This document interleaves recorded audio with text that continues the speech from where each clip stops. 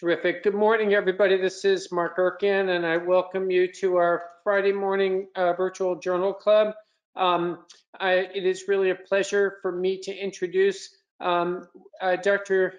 Joanna Klubo-Gwiezdzinska, who is an MD, PhD at the National Institute of Health. She is a Lasker tenure track investigator and the acting chief of the thyroid tumor and the functional thyroid disorder section of the National Institute of Diabetes and Digestive and Kidney Diseases. She is also the principal investigator on 4 clinical protocols. Joanna's major interest is in optimizing thyroid cancer diagnosis and therapy with the goal of improving morbidity and mortality of thyroid cancer care. And Dr. Eyal Robenshtok, for those of you who have participated in this forum, Dr. Robenshtok has been a frequent presenter, and for that we are incredibly grateful. He comes to us from Israel, where he is an endocrinologist and thyroid cancer specialist at the Rabin Medical Center in Israel. He is the head of the thyroid cancer service at the Davidoff Cancer Center. Dr. Robenstock's area of research interest is on individualized risk stratified thyroid cancer management. As a result of his research efforts, he was awarded the Lindner Prize by the Israel Endocrine Society. So, Dr. Robenshtok, I welcome you back and thank you for your time. And Joanna, thank you for your time and effort. And with that, we will go ahead and get started with this morning's program. Just encourage everyone to please send in your questions, and I'll do my best, as always, to get to them before the end of the session. So good morning. Good morning, everyone. Welcome to this Friday's Journal Club. I'm going to present to you this case of a 39-year-old female with a family history of papillary thyroid carcinoma.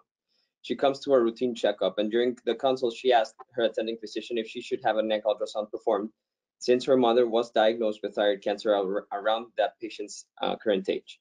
At this time, you explain to your patient that screening for familial non-medullary thyroid carcinomas is indicated. A, never, since it could lead to overdiagnosis and treatment of thyroid nodules with low-risk sonographic features. B, only in patients with 1 or more family members with PTC. C, only in patients with 2 or more family members with PTC. And D, only in patients who present with symptoms. So we're going to give you a couple of seconds to answer to this poll.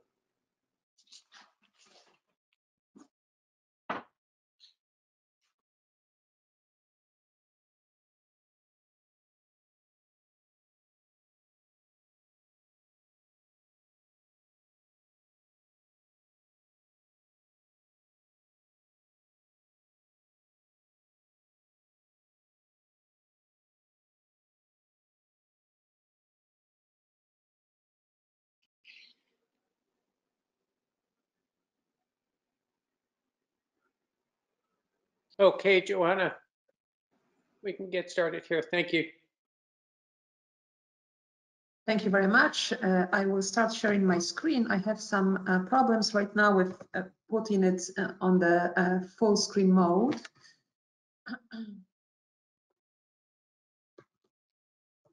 Okay. Are you able to see everything okay? Perfect. Excellent. Right. Great. So again, thank you so much for the nice introduction and your kind invitation. I'm truly happy and honored to present the paper that we committed a couple of years ago and focus on screening in familial non-medullary thyroid cancer. I have nothing to disclose. Let's start with some background information. So familial non-medullary thyroid cancer accounts for approximately 3 to 9% of all non-medullary thyroid cancer patients. It usually is characterized by autosomal dominant pattern of inheritance with very variable penetrance. We could further divide familial non-medullary thyroid cancer, which for easier going through the rest of the slides, I will just refer to as FNMDC, It is further classified as non-syndromic or syndromic form. Non-syndromic FNMTC is much more common than the syndromic one. Importantly, while molecular basis of syndromic FNMTC is grossly known, the non-syndromic one is an area of active investigations without clear-cut culprit molecular basis for it and without any genotype-phenotype correlation that is identifiable. So let's briefly review both forms of FNMTC, syndromic and non-syndromic one. And if there are fellows in the as attendees, I will point out some of the information which could potentially occur on boards or has in the past. So majority of syndromic forms of FNMTC are associated with autosomal dominant pattern of inheritance, and we can find P10 hamartoma tumor syndrome, including Cowden syndrome, due to P10 tumor suppression gene inactivating mutation, germline inactivating mutations. And these patients are characterized by presence of follicular thyroid cancer rather than papillary thyroid cancer. Petzjeger's syndrome, again, due to inactivating germline mutation in another tumor suppressor gene, LKB. Something that may occur on boards, familial adenomatous polyposis, so these families which have more than 100 polyps at early age due to germline mutation in APC gene. So these patients are characterized by presence of typical histological form of papillary thyroid cancer called cribriform papillary thyroid cancer. Carney complex, this is well known to endocrinologists syndrome because it leads to overactivation of certain glands, growth hormone excess, cortisol excess. However, in Carney complex patients, we can also observe thyroid nodules and thyroid cancer. And Weiser-1 syndrome, another autosomal dominant one, which is more commonly associated with multinodular goiter, but thyroid cancer cases have also been described. Of note, and importantly, majority of these syndromic forms are characterized by similar aggressiveness and similar response to therapy as sporadic thyroid cancer. There are some forms of recessive syndromic FNMTC. They can co-occur with Pendred syndrome, so your syndrome associated with congenital hypothyroidism and deafness. Ataxia telangiectasia also could present with thyroid cancer, and where in very rare disorder, Werner syndromes, which is just progeria syndrome due to mutation in WRN gene. This is the only syndromic form of thyroid cancer that has been associated with more aggressive forms of thyroid cancer, including presence of anaplastic thyroid cancer. Again, this is progeria syndrome, so we may have more aggressive tumors because of that. As I pointed out, though, the molecular basis for non-syndromic FNMTC is largely unknown, so this is terra incognita. What have we learned thus far? That no clear-cut susceptibility genes have been yet identified. There were several candidates, FOXP1, HAPB2, telomere-telomerase complex, locus 4q32, TTF1, NKX2 translocation. But those variants in candidate susceptibility gene have been found only in single kindreds, so not reproducible in larger cohorts of FNMTC patients. So they have not been validated as common occurrence amongst FNMTC cohorts. And moreover, not all of these candidates were segregating with affected members of kindred with FNMTC. What's going on in terms of exploring molecular backgrounds for FNMTC? Some alternative mechanisms of inheritance are being considered, like polygenomic, similarly to diabetes, or epigenetics could play a role in etiology of FNMTC. So since we do have more information on syndromic forms of FNMTC, ATA commented on what one should do if we know about germline mutation, those ones that I mentioned, in particular families.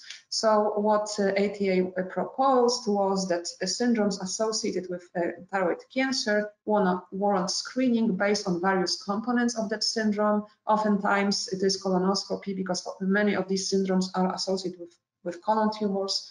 However, the panel cannot recommend for or against ultrasound screening for these families, since there is no evidence that it would lead to better morbidity or mortality. So this question, there is no evidence that we would change the disease course with screening. And again, a part of the reason for it is that more aggressive behavior of syndromic FNMTC has not been identified, apart from patients with progeria. How about screening in families with non-syndromic FNMTC? So what's ATA's in recommendation 1, actually, their first recommendation of the guidelines, say about it? Screening people with familial follicular-derived differentiated thyroid cancer may lead to an earlier diagnosis of thyroid cancer. But again, the panel cannot recommend for or against ultrasound screening, since there is no evidence that it would lead to reduced morbidity or mortality. So if that's the case, let's ask the following questions. So what are the goals of screening and what conditions need to be met in order to consider screening? So first, familial disease should be more aggressive than the sporadic one. Screening would result in detection of the disease at the earlier stage. Early diagnosis should have an impact on subsequent treatment outcome with respect to all-cause mortality, cancer-specific mortality, and/or quality of life. And of course, screening should be cost-effective. So what do we know about the aggressiveness of thyroid cancer, of NMTC? So there are conflicting results, and one of the meta-analysis which was done a couple of years ago by Wang et al., which included 12,000 patients and which were derived from 12 studies, again, all retrospective. 8 of them were cohort studies, 4 of them were case control studies, revealed a significant heterogeneity between these studies. So although the overall take-home message was that the recurrence rate was higher for FNMTC patients compared with sporadic cases, again, you can see here how diverse, heterogeneous these studies were. And same holded true for looking at the disease-free survival. Again, a median follow-up time in this study, in this meta-analysis, was ranging between 1.5 to 12 years. Again, although ultimate conclusion was that disease-free survival was lower in patients with FNMTC, but again, a very significant heterogeneity amongst included studies existed. So the bottom line, the data are conflicting here. So as I mentioned, this meta-analysis was focusing on retrospective studies, either cohort studies or case control studies. So at the NIH, we have a protocol looking prospectively at the cohort of patients with familial non-medullary thyroid cancer, and this is the article I was asked to present.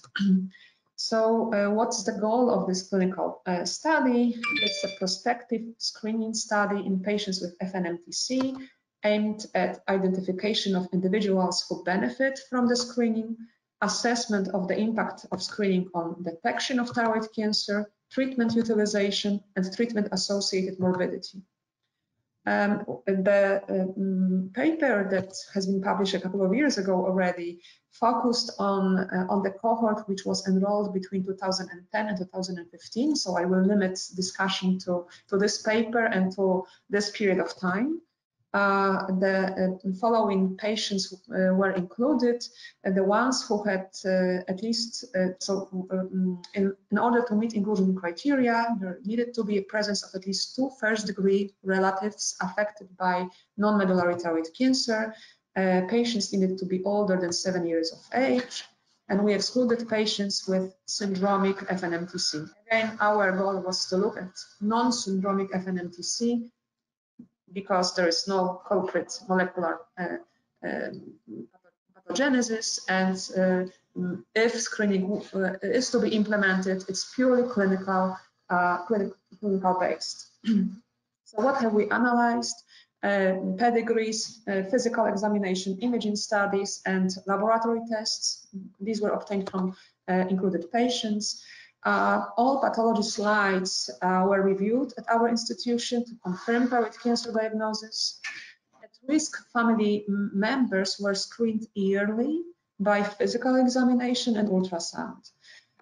And thyroid nodules larger than 5 millimeters in size were biopsied under ultrasound guidance. And here one could already ask a question, why 5 millimeters was a size threshold? So I would like to point out that at that time, 2009, ATA guidelines were followed, and this was the recommendation from the previous guidelines for the patients with familial history of thyroid cancer.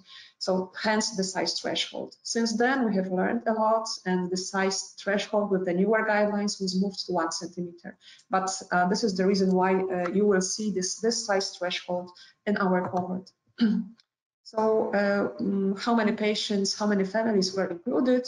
25 kindred, 12 families had 2 members affected, 13 families had 3 or more members affected by papillary thyroid cancer. And amongst these, you can see that 7 families had 3 members affected, 3 families, 4 members affected, and there was 1 family each, which had 5, 6, and 8 members affected, respectively. The total number of patients, both affected and unaffected at enrollment, was 252.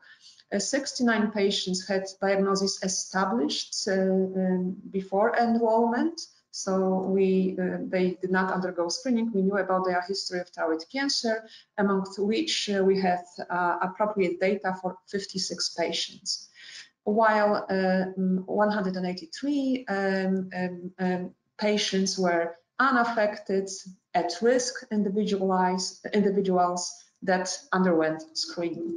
So let's first focus on these 56 patients with established diagnosis of thyroid cancer.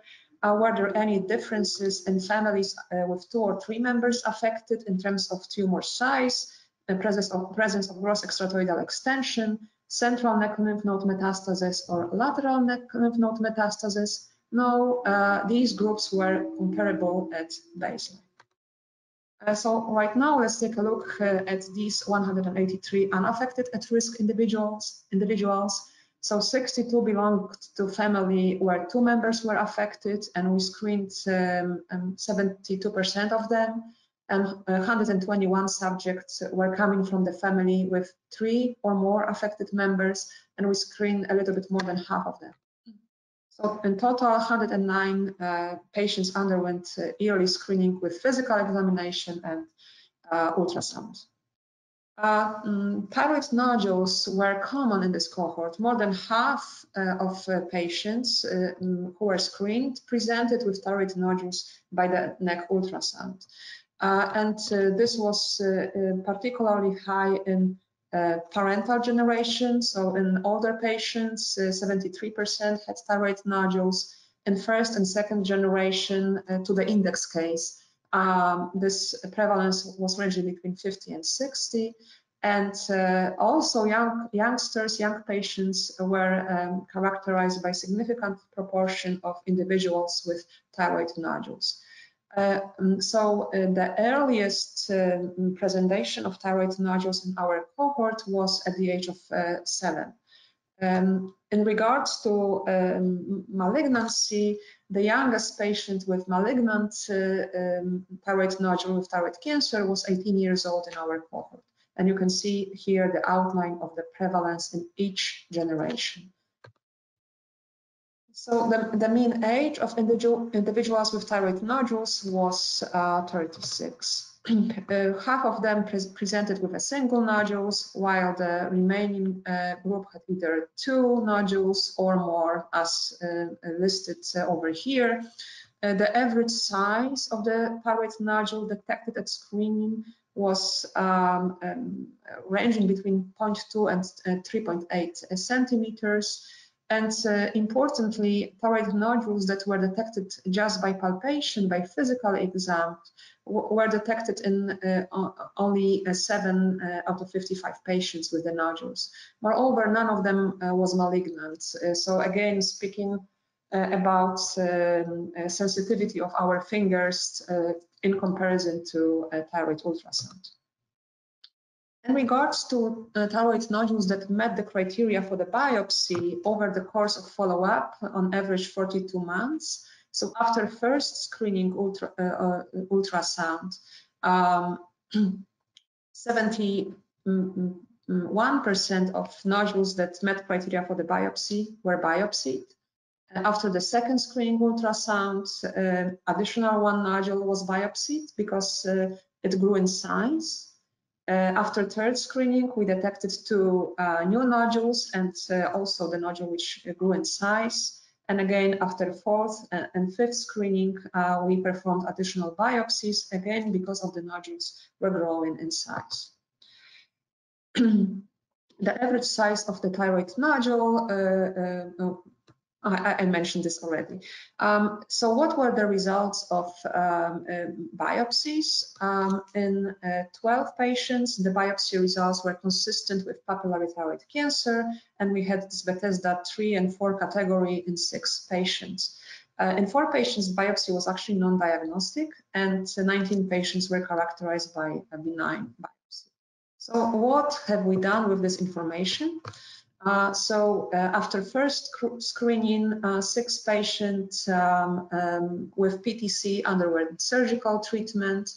However, 3 patients had non-diagnostic biopsy here, and 2 out of 3 actually were also treated surgically, although because of the characteristics of the nodule by the ultrasound. After the second screen, 1 patient had PTC diagnosed by cytology and was treated surgically. After third screening, again, either PTC or indeterminate nodules was treated surgically.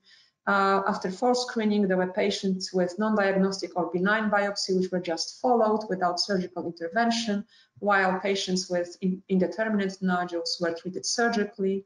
And same holded true for the fifth screening with thyroid ultrasound.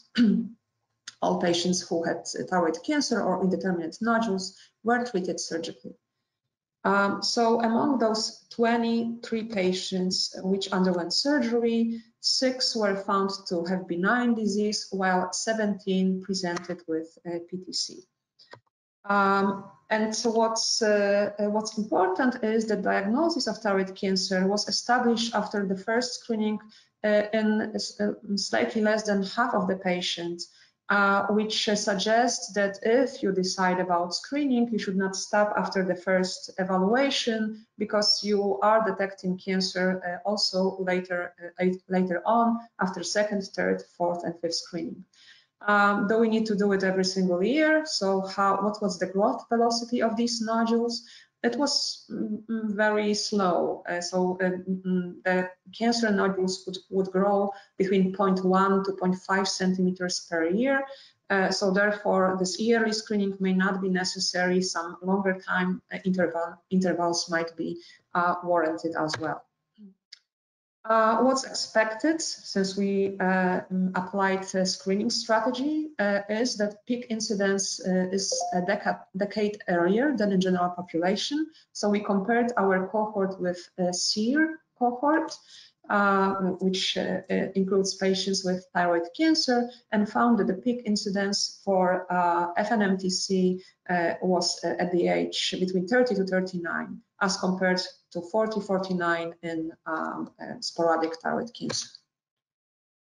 What have we found? That screening resulted in detection of thyroid cancer in less than 5% of patients coming from families with 2 first-degree relatives affected. So this is no different than prevalence of thyroid cancer in general population. And indeed, this is in line with some probability estimates which were published several years ago by Charks, who claimed that if you have 2 members of the families affected by common disease, such as thyroid cancer, relatively common disease such as thyroid cancer, the by chance occurrence is even up to 60%. While this by chance occurrence goes down when 3 or more members are affected, goes down to less than 6%. And indeed, we also found that screening resulted in detection of thyroid cancer in 23% of kindred with 3 or more members of the families affected. The question is, okay, were those families with 2 or 3 or more members affected different in terms of age, gender? They were not different. And the screening strategy in terms of the number of the ultrasounds performed over years was also not statistically significantly different. In regards to clinical and pathologic features of patients with thyroid cancer diagnosed by screening, what's important? There were no differences in terms of age, gender, histologic type. What was found was smaller tumor size and smaller prevalence of central neck lymph node metastasis. There were also no patients with lateral neck lymph node metastasis and extratoidal extension, although it might be clinically significant, but it is not statistically significant. Because we were detecting smaller tumors, less advanced disease, also the treatment applied was less aggressive. So for patients who had unifocal small lesions, hemithyroidectomy was performed in 13% of patients. Also, we utilized less radioactive iodine, and at 18 months follow-up, excellent response to therapy was better for cancer detected by screening compared with patients with established thyroid cancer diagnosis at enrollment. However, as I mentioned, the follow-up was just 18 months on average, so we cannot comment on recurrence rates or cancer-related death. In regards to complications, we have observed transient hypocalcemia in 13% of screened patients and no permanent detrimental side effects, as opposed to patients with diagnosis which was established at enrollment, for whom we had data on complications in 41 patients only, not the whole cohort. So some of them had permanent hypothyroidism, 1 patient, and 1 patient had vocal cord paralysis, which resolved, and the other paralysis because of the extratoidal extension tumor affecting the laryngeal nerve. So again, this does not meet criteria of statistical significance, but could be potentially clinically significant.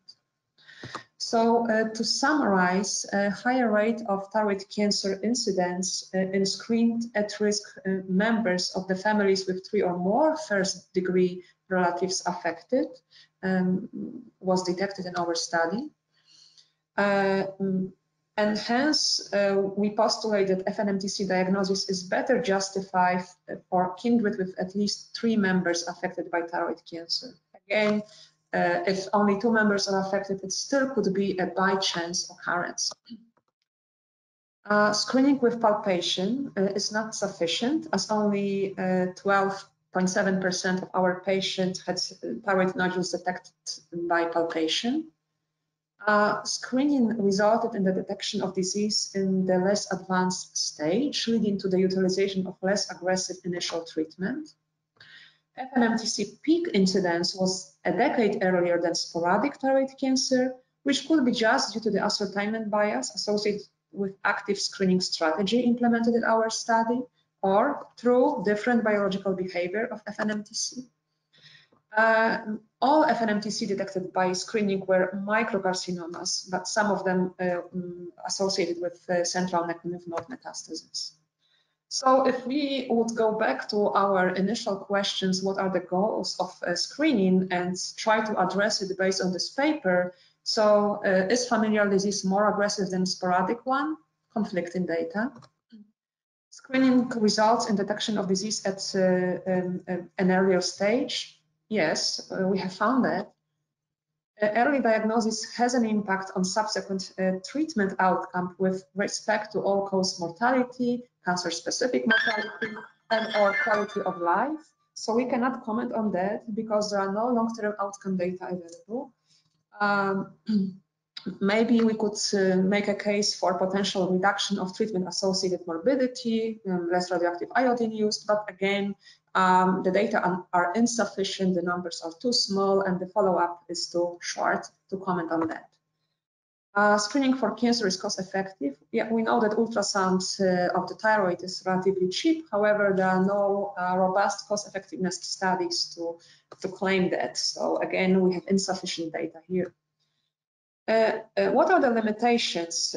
What else we need to take into consideration while postulating some recommendations? So although less advanced disease was detected as results of screening and surveillance, it's not clear whether such an approach would result in a lower rate of recurrence and thyroid cancer-related morbidity and mortality, or on the other hand, it would result in overtreatment of such patients, which will put them at risk for complications and decreased quality of life. So this is unanswered, and this is a balanced question, specifically in view of the fact that more than 50% of thyroid surgeries are performed in the US by low-volume surgeons. So to conclude, screening with thyroid ultrasound, if we are considering, should be considered in families with 3 or more relatives affected by thyroid cancer. Since peak incidence of FMTC was at the age of 39, it is reasonable to advise screening 10 years earlier, at the age of 20 to 29, or 10 years earlier, the earliest presentation in the family. Screening should be considered in all generations because we were detecting thyroid nodules and thyroid cancer in all generations, and not necessarily yearly. I think every 2 to 3 years is sufficient given the growth velocity of the nodules. However, it should be repeatable if we decide that we are going to apply screening, as only 47% of thyroid cancer was detected at initial first screening. With that, I would like to thank you and introduce some members of our lab. Thank you so much.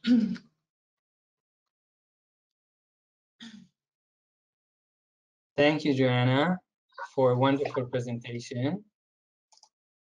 And I'll continue from here. Hi, I'm Eyal Robenshtok, and the next around 15 minutes, we'll discuss the controversies regarding screening and treatment, which starts where Joanna finished.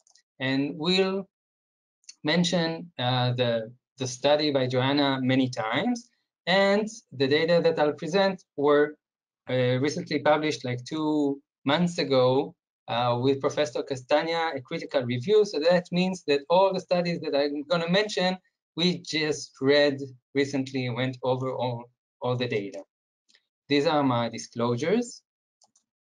So first, if we ask ourselves, should we screen patients with familial disease? So before we can answer that, we need to ask ourselves, should we screen anyone with thyroid cancer? So is it advisable to screen in the general population? So Joanna mentioned the ATA guidelines that were neutral on this question, but in 2017, the US Preventive Task Force, that's a very distinguished body, went over the literature regarding thyroid cancer to evaluate whether screening is advisable or not. So what they found are several interesting conclusions. First, there's inadequate evidence that screening improves health outcomes. That means if we screen and we find someone with PTC of 1 centimeter, we send them for surgery. How did we help him?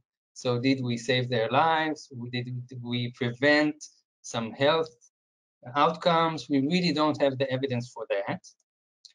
Population-based screening, they mean South Korea program, resulted in no change in mortality. So they treated a lot of patients and didn't see change in overall mortality from thyroid cancer. And therefore, the benefit can be bounded as no greater than small. So if we find early stage thyroid cancer, maybe we prevent some outcomes, we're not sure, but the magnitude of overall harm is at least moderate. And that we know. So patients go to surgery, they have a diagnosis of cancer with all its implications, financial, psychological, they have a scar, some of them have complications, some need lifelong medications. So overall, the recommendation is that the harm outweighs the benefits, and they recommend against screening for the general population for thyroid cancer. And that's, I think, is a consensus within our field. Now, the question is, when we think about familial disease, how is it different? So what needs to be different for us to say, okay, it's not like the general population, this time we do need to have screening. And we can think of two points, two areas to explore. First is prevalence, what's the detection rate? Because if you do an ultrasound to 1 million people in the population and find 3 patients, then it's not worthwhile. If you do an ultrasound to 10 people and find 3 patients, maybe it is. So detection rate is important, but even more important is severity. If they have more severe disease, maybe we can save them some complications later down the road. So let's talk about these two topics within screening, and then later we'll ask ourselves whether we need to treat these patients differently. So in terms of prevalence, in order to know the prevalence of in a screening program, we need a prospective screening project. And the study that we're discussing now is the best in the literature and only 1 out of 2. So what Joanna just presented, when you have 2 members affected in the family with thyroid cancer, if you do screening, you find thyroid cancer in 4.6%, which is about the same as you would find in the general population. You have the references here. So in the general population, if you do an ultrasound, you would find thyroid cancer in about 4.5%, so about the same. However, if you have 3 or more affected patients in a family, it's a different story. You have 22% chance of finding thyroid cancer. 1 in 5 will demonstrate a thyroid cancer that was unsuspected. That's a huge number. And if we look at the other study from Spain by Rios, they had mostly 2 affected families with 2 affected members. Only 1 family out of 10 had 3 affected members. So again, detection rate was 5.5%, which is similar to the general population. So the question is, how are the two groups so different? Why families with 2 affected members have such a low detection rate, and with 3 or more affected members have a much higher detection rate? And an interesting answer to this question was presented in 2006 by Charles et al. Joanna again mentioned this study, and they used a fancy statistical model, Bernoulli's trial model of exact probabilities.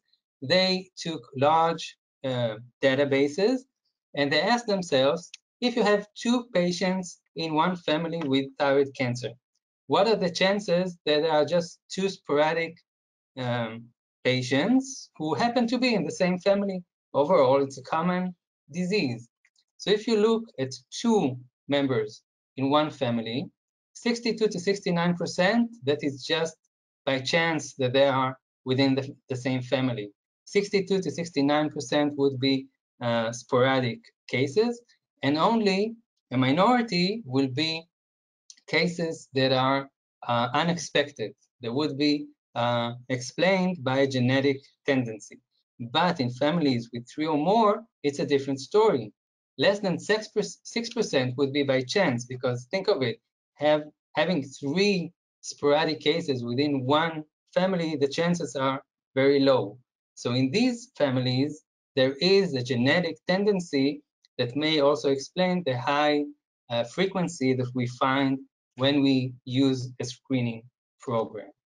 Now, prevalence is interesting because 1 in 5 is a high number, so maybe it's worthwhile looking for it, but it doesn't change the overall understanding of benefit versus harm. Because if we think about South Korea, they diagnosed tens of thousands of patients and didn't see and haven't proven the benefit. The mortality was the same. So you can ask yourself, okay, take this graph, make it even higher, so the detection rate will be even higher. But if it's the same disease that behaves the same way, indolent disease, we're not sure if we're saving anyone, that you might be in a position where you diagnose more and more without affecting mortality. So prevalence by itself, as long as it's exactly the same disease with the same biology, is not sufficient to say that we need to screen. What I think, that's my personal opinion, is when you treat a family and they have 3 or more affected members, and they come to clinic and ask you, okay, so are my children at risk? Is my brother or sister at risk? Can you tell them the risk is 1 in 5, they're gonna have an ultrasound. So even before we go to whether the disease is more aggressive or not, I think in 3 or more affected families, it's gonna be really hard to tell them not to do an ultrasound when you know that the chances are so high. You just need to take care not to overtreat them. And that's what we're gonna talk about later. So the next question, okay, with 3 or more affected members, we have more patients that we find. What's the severity of the disease? Is familial non-medullary more aggressive at presentation? So there are many studies. Some say disease at presentation is more aggressive. Others say it's the same. But all these studies are without screening. Because when you do screening, you're going to find smaller disease. You're going to find early stage disease. All of these studies were just patients that were detected in clinics or detected in large cohorts. So they're not representative of what you're going to find when you do screening. So with screening, and again, the study that we're discussing now, when they did screening, they found less aggressive disease. So they found small disease, no lateral lymph nodes, no extrathyroidal extension. So overall, the disease that they found was early stage. And if we think back at the US Preventive Task Force, the balance between the benefit and harm, we really don't know if treatment at such an early stage of disease really has long-term benefits. So to summarize screening, the ATA guidelines is neutral for familial disease. With 2 affected members, there's sufficient data to recommend screening both in terms of detection rate and both in terms of aggressiveness. And with 3 or more members, well, it's reasonable to recommend screening. Again, I think if you know the chances are 1 in 5, it's going to be really hard to tell them not to have an ultrasound. How often? Well, that's a matter for discussion, as Joanna said. Now, the question is, okay, so you screen them, these families. What you do have to take care is not to over-treat them when you find early stage disease. So the last topic that we have is treatment. And the question is, should we treat them differently? Should they be treated more aggressively? And here it's really important to differentiate between presentation versus response to therapy. You can think about 2 clinics, like doctors sitting in clinic with you. One has patients with more aggressive disease, Dr. A, then Dr. B has patients with less aggressive disease. Dr. A is going to see many more recurrences than Dr. B. It doesn't mean that if they have the same patient, they should treat them differently. So presentation doesn't mean that you have to treat them other than the ATA guidelines. So if you have 2 groups with different baseline characteristics, they're going to get different treatments and have different outcomes. So what do we have in the literature of familial disease? We have several studies demonstrating familial disease has more aggressive presentation, and they also have worse outcome. Now that makes sense, right? The same number of studies show that they have more aggressive presentation, but they have similar outcome. Now that's interesting. You can say they respond better because they start worse and they have similar outcome. So they seem to respond well to surgery and radioiodine. So that's interesting. Our study with Professor Ben Bassat, they had exactly the same presentation, treatment, and outcome, and only 1 study with similar presentation and worse outcome.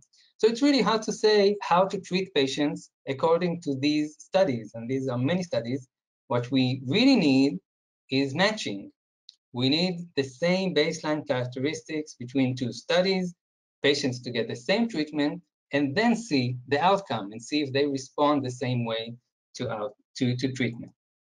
So the biggest study was from China, 372 familial cases matched for baseline characteristics, same treatment, no difference in recurrence or mortality.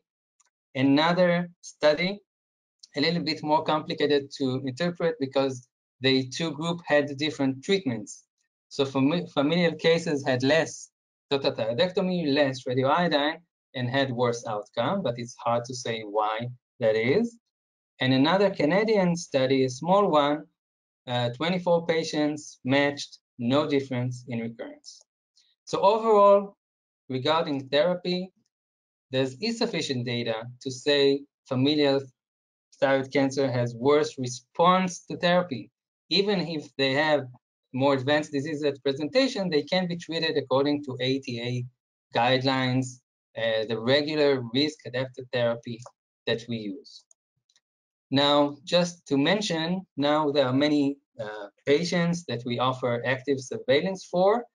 Again, in patients with familial disease, more than 3 involved members, affected members, maybe they have a genetic tendency, maybe they have more growth. We really don't know what's the natural history once we find it. And if we don't go to surgery, we don't know what's gonna happen. So maybe they're not the best candidates for this approach. So the take-home message: screening is reasonable in families with 3 or more affected members based on high detection rate. We need to be careful not to overtreat, and treatment, there's really insufficient data to recommend more aggressive therapy once you diagnose the patient. And so we should treat them according to how we treat sporadic patients. Just one last note, when we treat families, it's easy to say not to screen, it's easy to say not to treat them differently, but many times when we treat these families, they speak with each other, they worry about each other. If you don't tell them to do an ultrasound, many of them will have an ultrasound. If they have someone with aggressive disease, many times other family members will choose the maximalistic approach and choose to have more surgery or more radioiodine, higher activities of radioiodine.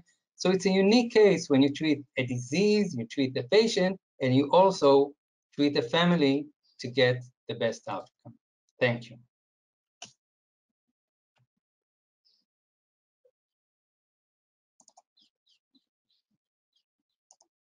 So Camilo is going to ask that people rethink their responses to the first question that we posed. And if we could take the poll again here. Okay, so we're gonna go back to this 39-year-old female with family history of PTC that comes to a routine checkup. During the consult, she asked her physician if she should have neck ultrasound performed since her mother was diagnosed with thyroid cancer around that same age. And at this time, you explained to your patient that screening for familial non-medullary thyroid carcinoma is indicated never, since it could lead to overdiagnosis and overtreatment, only in patients with one or more family members with PTC, only in patients with two or more family members with PTC, or only in patients who present with symptoms.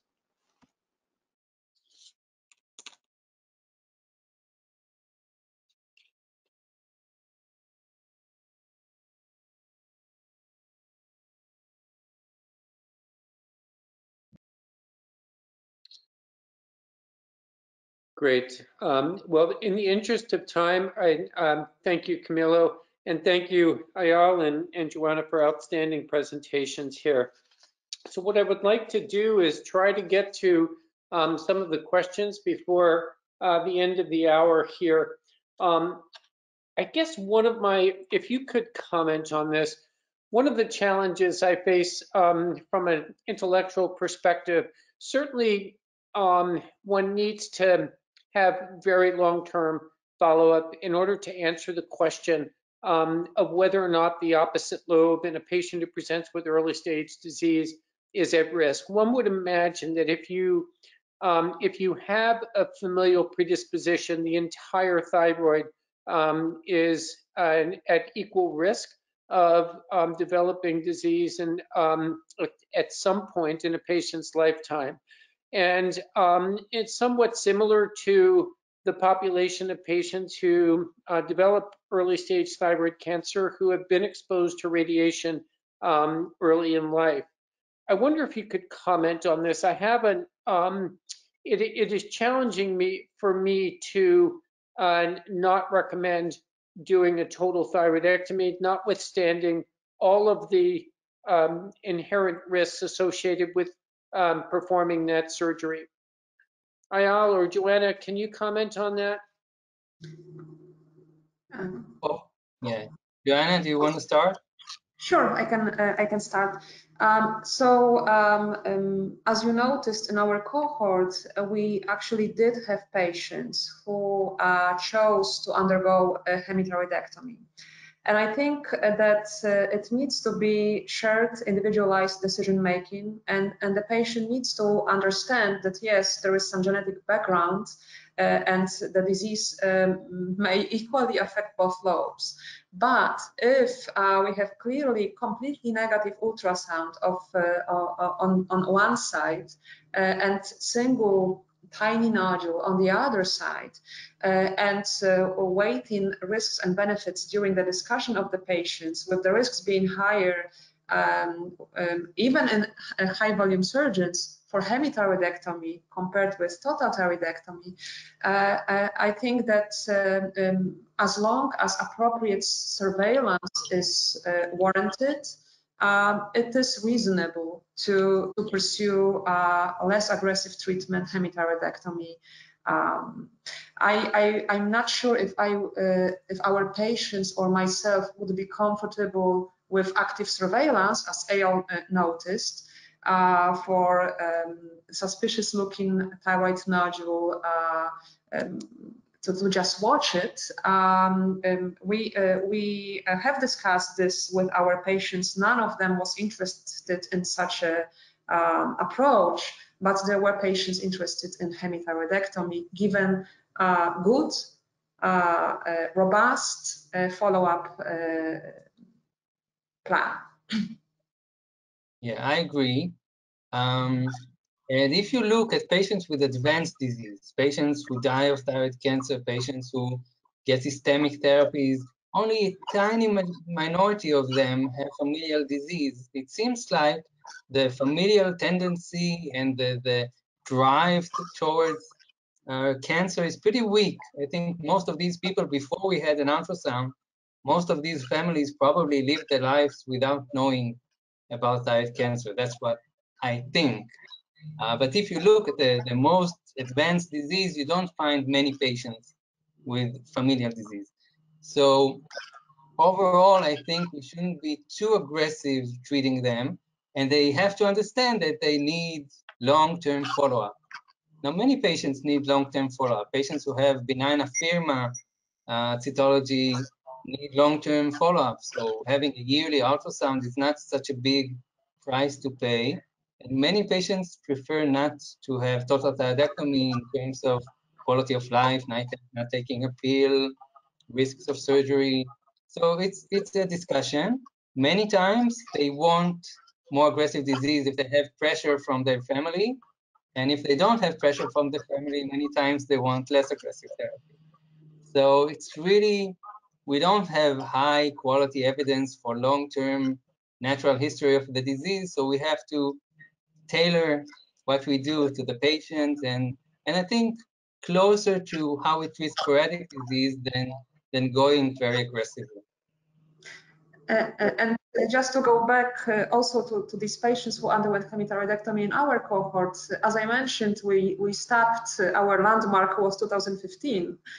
We have acquired additional follow-up data. We will be analyzing them, so we will see what happened with these patients who underwent hemithyroidectomy as initial therapy. Again, the numbers will be small, but maybe some information will be delivered from it.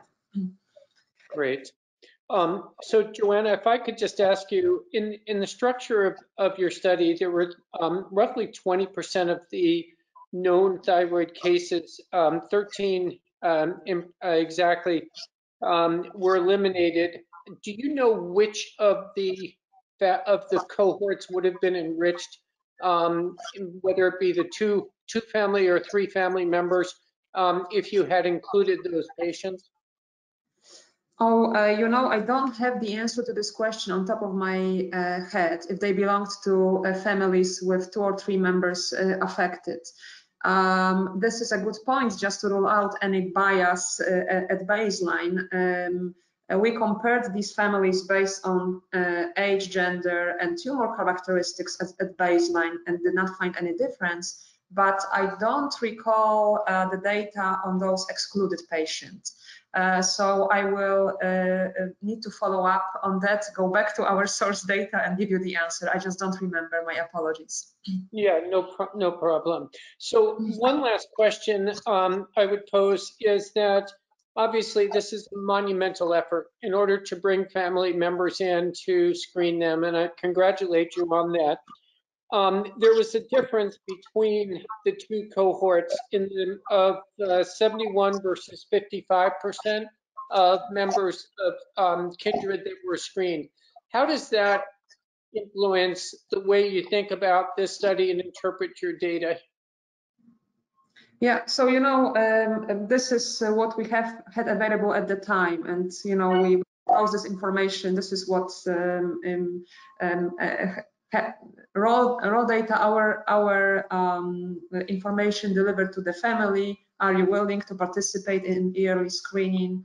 Are you willing to come to the NIH or perform the ultrasounds locally on yearly basis? And this is just, you know, what we have encountered and found. If anything, you know, more aggressive screening in our cohort occurred in families with two or more, with two members affected, right?